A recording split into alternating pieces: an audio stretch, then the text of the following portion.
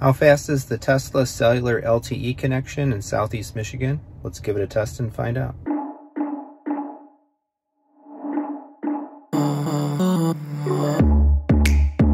I'm here in the greater Detroit area, west side, northwest side, I guess you could say. Have the Tesla internet browser pulled up here. We're gonna go to fast.com and see what kind of a speed test we can get.